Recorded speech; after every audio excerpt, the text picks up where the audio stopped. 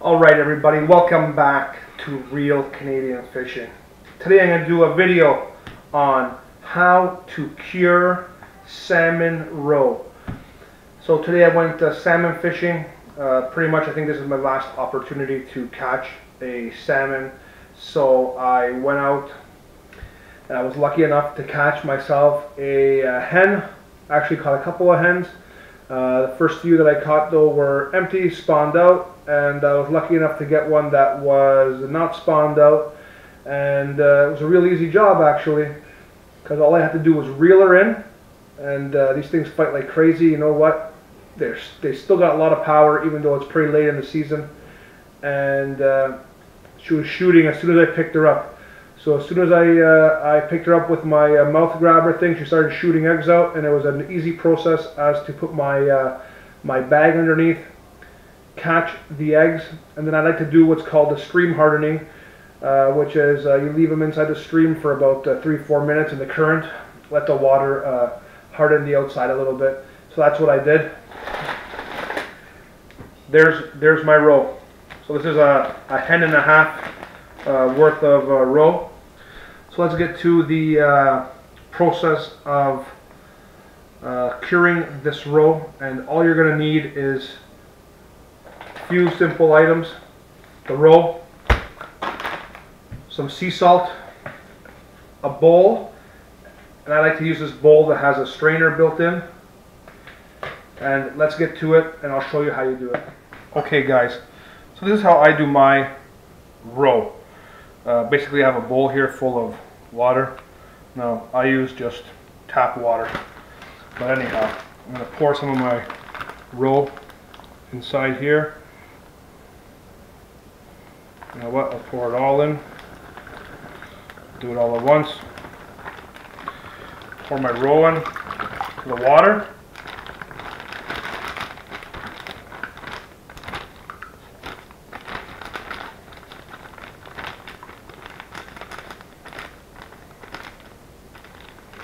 Okay,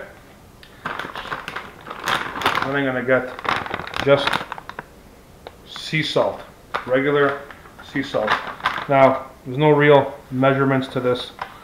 You just put the salt in and stir it, and you put enough salt in until the roe starts to float.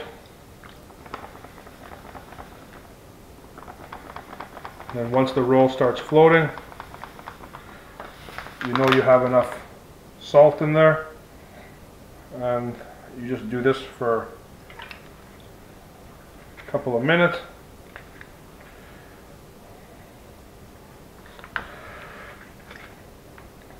And it actually makes your roe a lot harder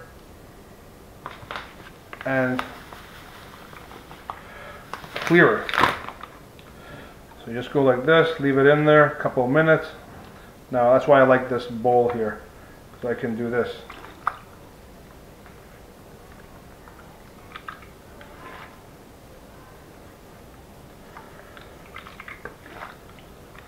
Okay. You can see the roes kind of floating. The salt, because I used cold water, the salt didn't really dissolve that much, but it still gets the effect. Put some more. There we go, now it's floating. Okay, then you can grab it with your hand and you can feel it. If it's at the firmness that you like, and indeed it is hard. I can't break them, and they're clear. They got a nice center to them. It's very nice. So that's how I do my cure. Very simple, very easy to do. And the longer you keep them in here, the harder that they get. And if you like them hard, keep them in longer. If you like them soft, pull them out. Then I will be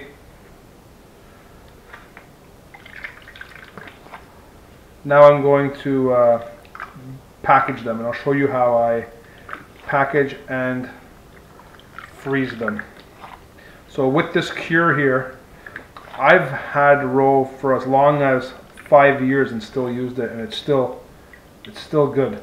So I don't know, some guys don't keep it for long, but you know what? I haven't had a problem with it after 5 years, so.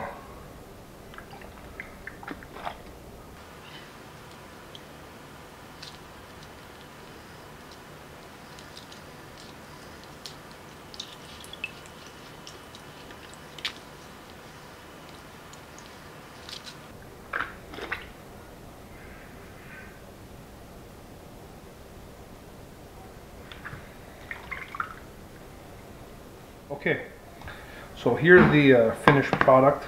I've strained the water out and I've given them a quick just rinse with fresh water. So what I like to do is I like to first put them inside regular Ziploc bag sandwich bags, and then I'll put them inside Ziploc freezer bag, and then I'll put them inside a bigger freezer bag. So they're triple bag. So I'm going to get my marker. I'm going to put on the label here the date, October the 10. What I did, salt cure.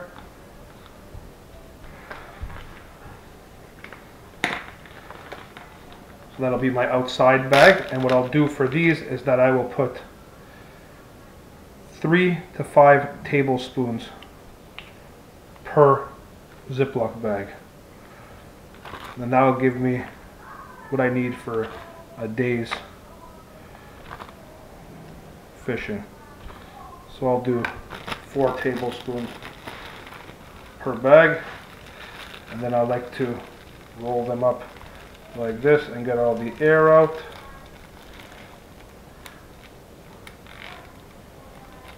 And then I'll put these into the bigger freezer bag. And I'll put maybe 4 packages like this into a freezer bag, and then this I'll put inside a bigger freezer bag.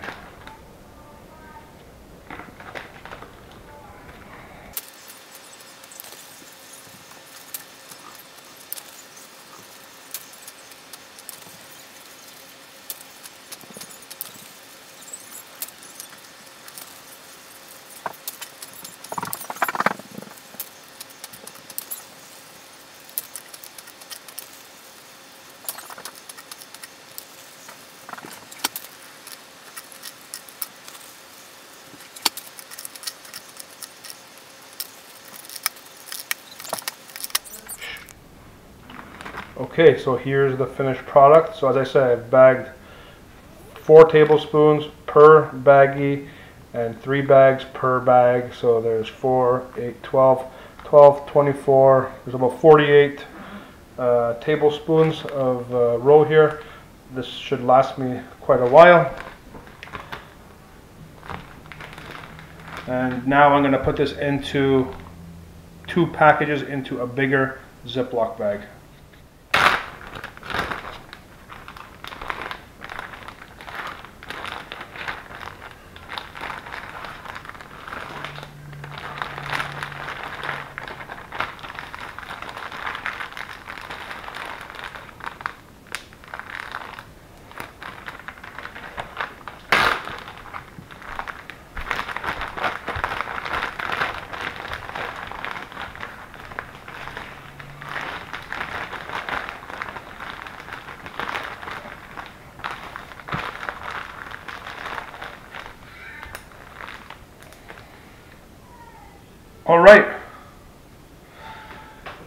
All right, and there we have it. The roe is done, and it's ready for the freezer. Ready for the next time you gotta go trout or salmon fishing.